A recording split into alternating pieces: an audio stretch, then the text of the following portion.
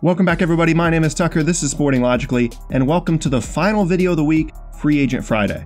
This is a series where every Friday I take a look at one player that's eligible to become a free agent this summer, and I discuss the situation, what kind of contract they could sign for, and which teams they could sign with.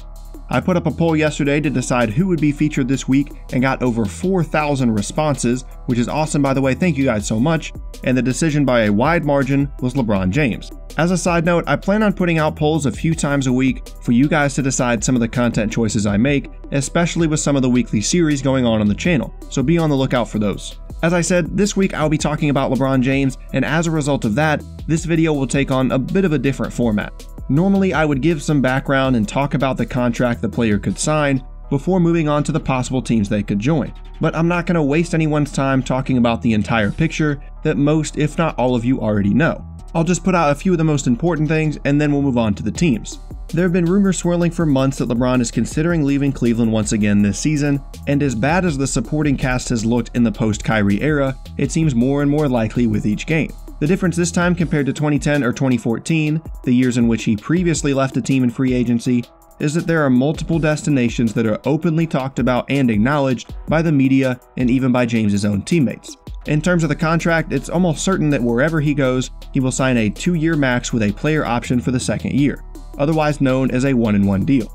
I highly doubt he would take a significant pay cut to play anywhere, and the only reason he would take less than the max is if it was only slightly less if a team for some reason couldn't find a way to clear enough space for the full max. Alright, with that done, let's get on to the best part, the teams. Let's begin with the Cleveland Cavaliers. I'm just going to be 100% honest, if LeBron James decides to stay in Cleveland, it won't be for basketball reasons. Of all the other realistic options he has, the Cavaliers have the worst constructed roster and the lowest chance of competing for championships moving forward. Now while you could argue that that has a lot to do with LeBron being there in the first place, it doesn't change the fact that staying in Cleveland would be the worst basketball destination of any of the options I'm going to talk about in this video. Having said that, I don't think it's completely out of the question to consider that he might still be a Cav this time next year. I've honestly written off this idea for a while now, but I was listening to Brian Windhorst on the Bill Simmons podcast a week or two ago, and he said something that made me rethink my position a bit. The short of it was that LeBron's kids are older now than when they left Cleveland the first time, or even when he left Miami, and his family could have a much bigger input on his decision than in the past as a result. Obviously, he always considered his family in the past, but his kids likely have a much stronger voice this time around, according to Windhorst. So if they speak up and say that they really enjoy being in Cleveland, maybe that will be enough to convince him to stay. If he does stay, the 8th overall pick that they have at their disposal via the Kyrie Irving trade is their only real weapon for improvement at this point. If they hit that pick out of the park, it could set them up to compete in the East for the next few years and to continue to build a successful team once LeBron retires. Or if they so choose, it's the only real trade chip that they have that could bring back anything of increased value to the team.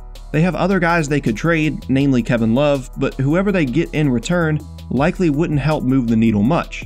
The biggest problem they face is they just don't have the depth on the wings or in general to match other teams in the East anymore, much less win a championship. They need to add more than just the one guy they'll draft with the 8th pick or the player they trade for it. So as a result, from strictly a basketball standpoint, even if the Cavs somehow make it to the finals, I would start preparing for another LeBron departure if I was a Cleveland fan.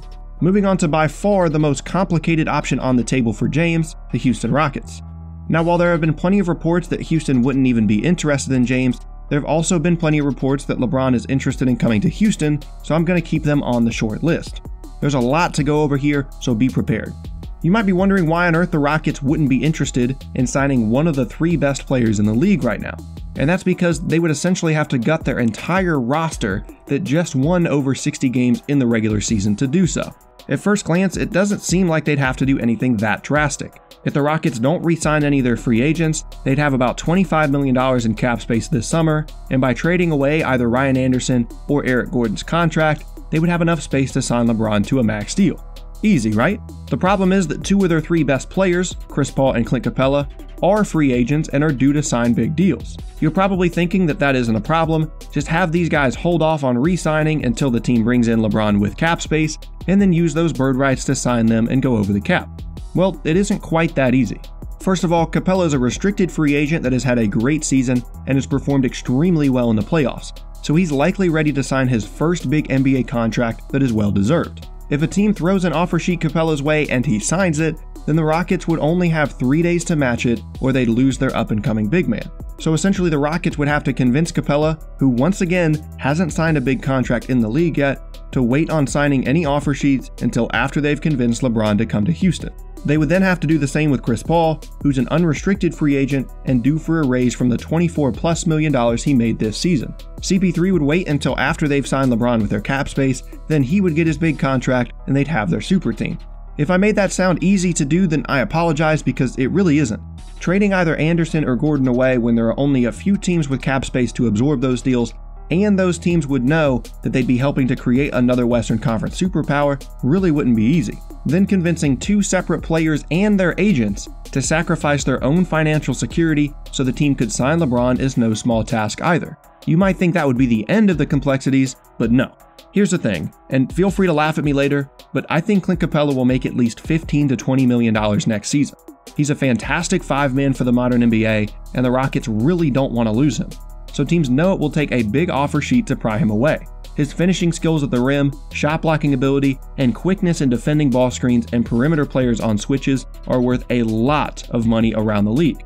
If all of these things happen and the Rockets make the proper trades and convince CP3 and Capela to wait around, and they sign LeBron, and Paul gets a max deal, and Capela gets a big offer sheet, the Rockets will basically have to trade all of their remaining contracts away and fill out the rest of their roster with minimum salary guys.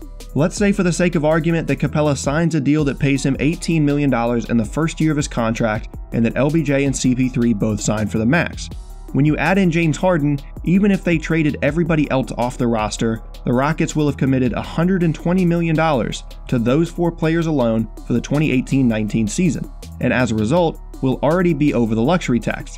And that's with Harden making less than the current league max. In 2019, his supermax deal that he signed last summer kicks in, and he starts making $37 million, then $40 million the year after that, then over $40 million the following 2 seasons. That is a huge financial commitment on top of gutting the entire roster of a 60-win team.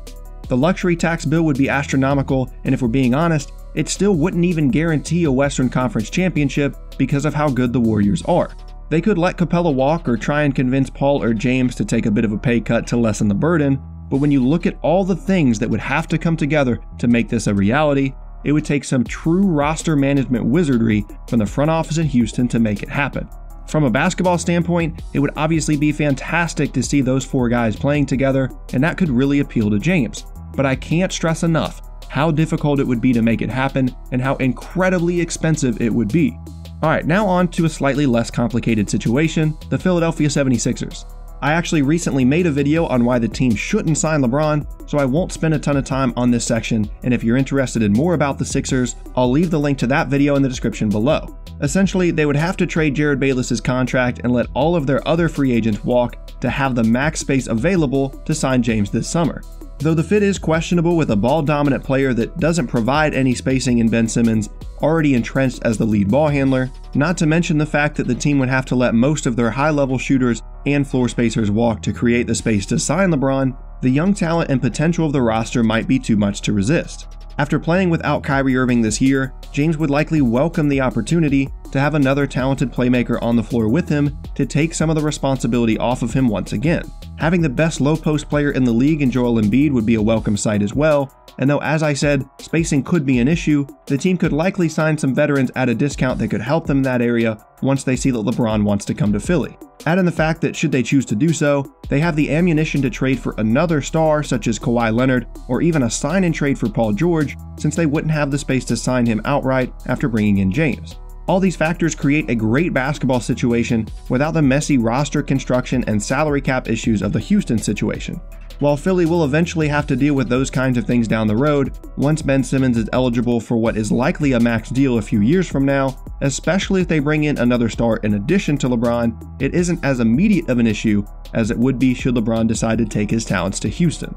Overall, the Sixers are a good option in terms of basketball talent and the ability to compete for championships. Though as I said, spacing and fit are things that would need to be addressed. Going to Philly also has the added benefit to LeBron of staying in the weaker Eastern Conference, albeit with a strong Celtics team to face for the foreseeable future. The last team up is the one that I now think is most likely, and is also my prediction for the winner of the LeBron sweepstakes this summer, the LA Lakers. They have a ton of salary coming off the books this summer, and with some rather minor changes, could have the space to realistically sign 2 players at or near the max this offseason.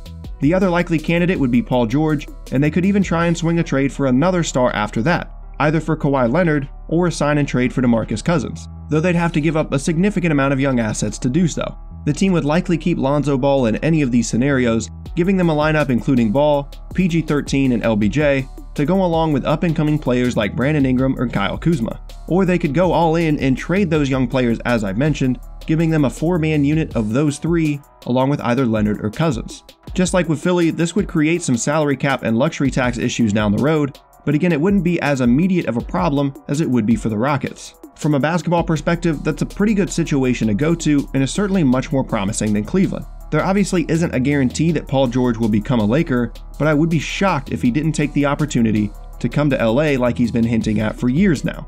In terms of the non-basketball side of things, there's a lot to like about the Lakers as well. First of all, you obviously have the prestige of the organization, but along with that, his family could have a big preference toward the city as well. They live in LA during the offseason, and if LeBron's family wants to live there full time, that would likely have a big impact on his decision. Not to mention the fact that LBJ would get the chance to be around Magic Johnson and learn from him as a businessman, and basically set himself up for life after basketball with all the opportunities that LA provides. If you put all those things together, it really does seem like LeBron James signing with the Lakers is the most likely outcome of his free agency this summer. But as always, I would love to see what you guys have to say in the comments below. And that is the end of the video. Thank you all very much for watching. If you liked it, then leaving a like rating is a great way to let me know, and if you'd like to see more videos just like this, then be sure to subscribe to Sporting Logically for more content every single week. Thanks again, and I will see you all next time.